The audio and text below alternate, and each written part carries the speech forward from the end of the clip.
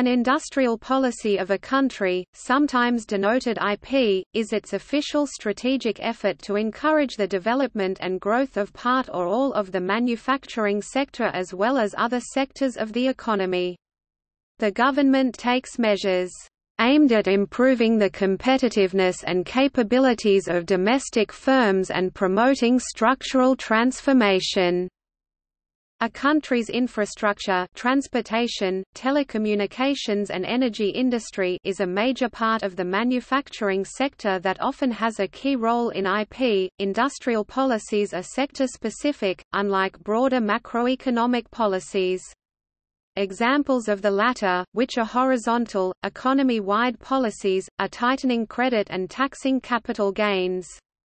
Traditional examples of industrial policy that involves vertical, sector-specific policies, include protecting textiles from imports and subsidizing export industries. More contemporary industrial policies include measures such as support for linkages between firms and support for upstream technologies. Industrial policies are interventionist measures typical of mixed economy countries. Many types of industrial policies contain common elements with other types of interventionist practices such as trade policy and fiscal policy. An example of a typical industrial policy is import substitution industrialization (ISI), where trade barriers are temporarily imposed on some key sectors, such as manufacturing.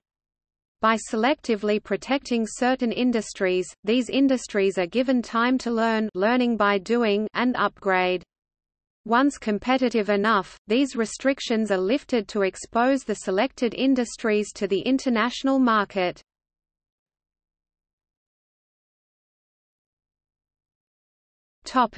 History.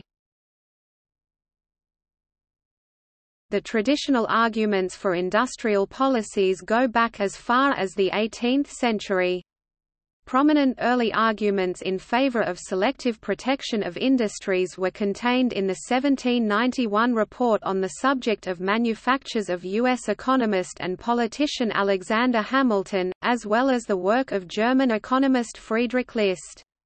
List's views on free trade were in explicit contradiction to those of Adam Smith, who, in The Wealth of Nations, said that, "The most advantageous method in which a landed nation can raise up artificers, manufacturers, and merchants of its own is to grant the most perfect freedom of trade to the artificers, manufacturers, and merchants of all other nations." The arguments of List and others were subsequently picked up by scholars of early development economics such as Albert Hirschman and Alexander Gerschenkron, who called for the selective promotion of key sectors in overcoming economic backwardness. The relationship between government and industry in the United States has never been a simple one, and the labels used in categorizing these relationships at different times are often misleading if not false. In the early 19th century, for example, it is quite clear that the laissez-faire label is an inappropriate one.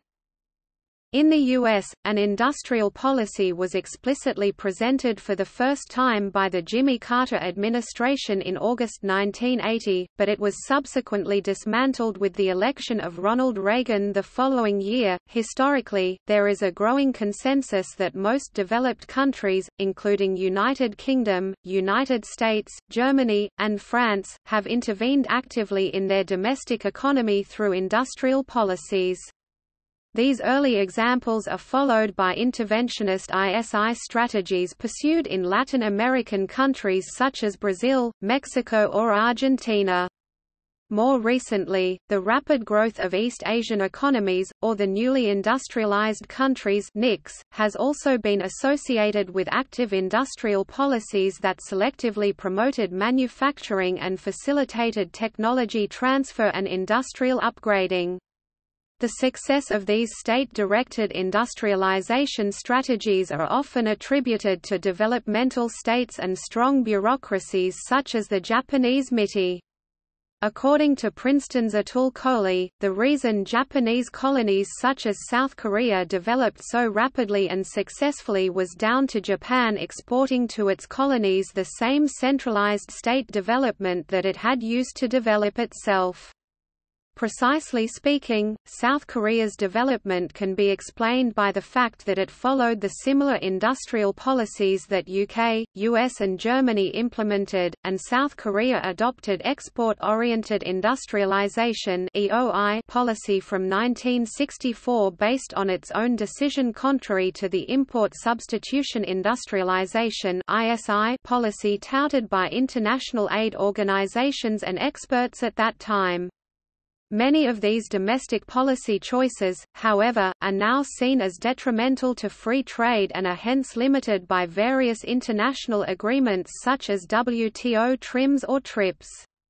Instead, the recent focus for industrial policy has shifted towards the promotion of local business clusters and the integration into global value chains. During the Reagan administration, an economic development initiative called Project Socrates was initiated to address U.S. decline in ability to compete in world markets. Project Socrates, directed by Michael Secora, resulted in a computer-based competitive strategy system that was made available to private industry and all other public and private institutions that impact economic growth, competitiveness and trade policy. A key objective of Socrates was to utilize advanced technology to enable U.S. private institutions and public agencies to cooperate in the development and execution of competitive strategies without violating existing laws or compromising the spirit of free market. President Reagan was satisfied that this objective was fulfilled in the Socrates system.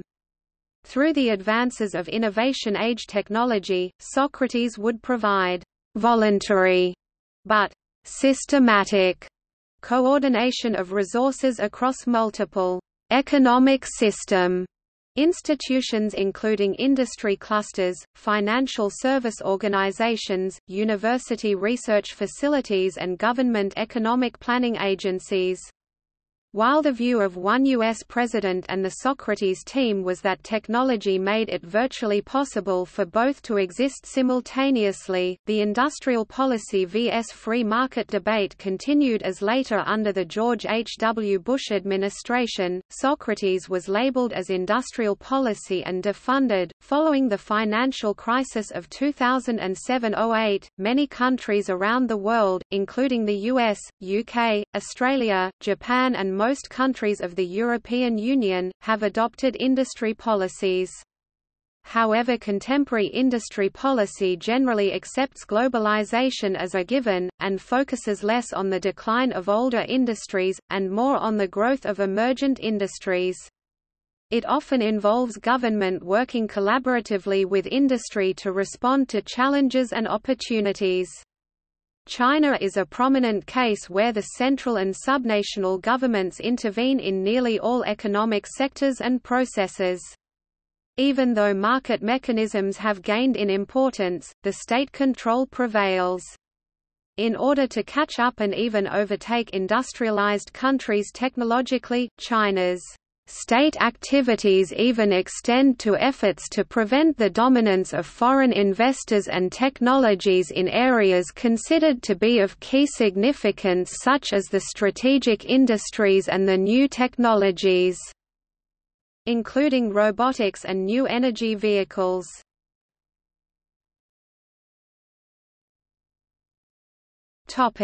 Criticism.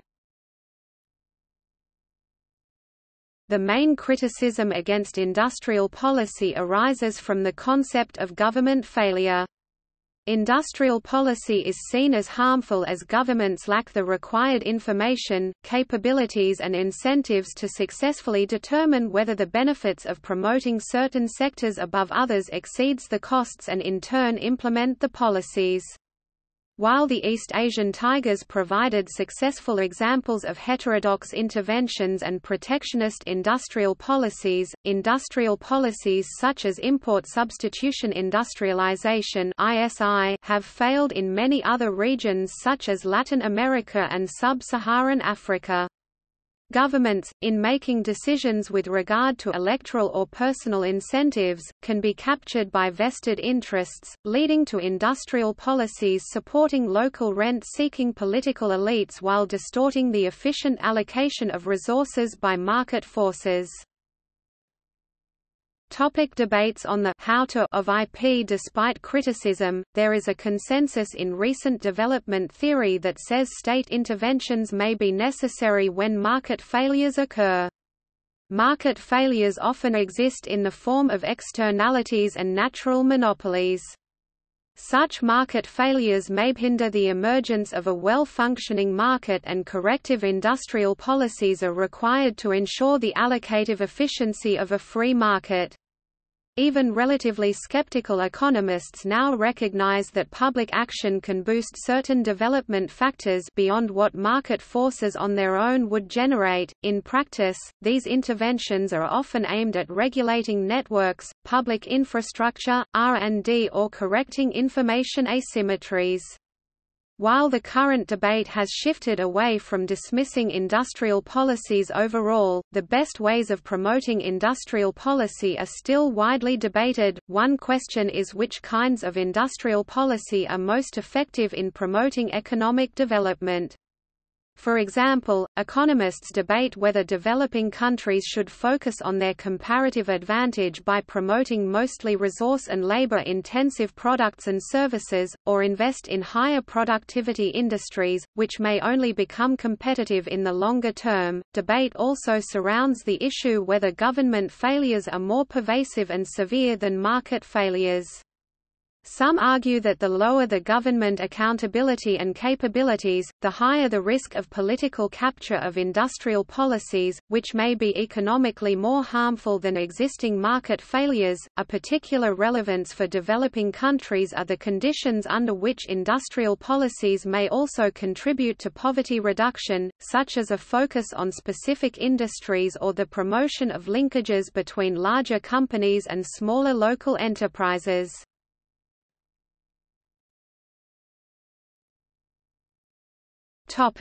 See also: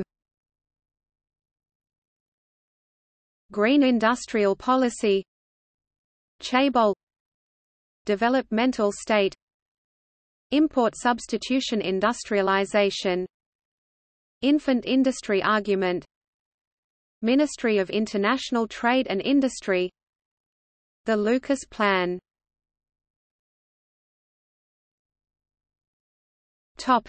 Footnotes.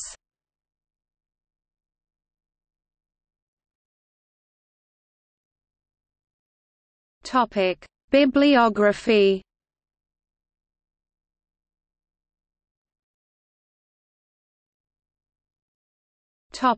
External links.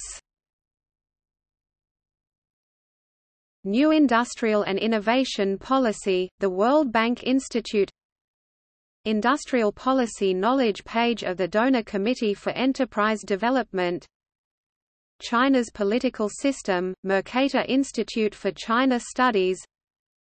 Interview with U.S. Secretary of Commerce Penny Pritzker by the McKinsey Global Institute.